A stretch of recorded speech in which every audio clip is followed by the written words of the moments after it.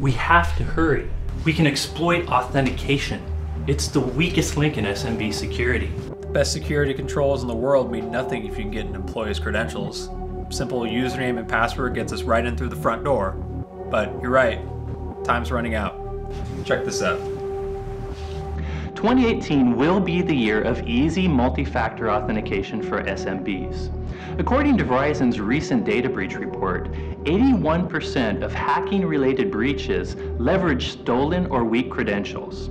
Leaked passwords have shown that users find proper password best practices too difficult, but multi-factor authentication makes stolen or weak credentials useless by themselves, since it requires at least 2 factors to authenticate a user.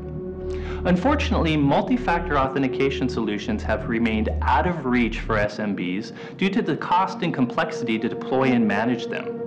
However, the growth of SaaS and smartphones have introduced new solutions that are cheap and easy enough for any small business. In 2018, many SMBs will adopt these new MFA solutions. So what's the next target on our list?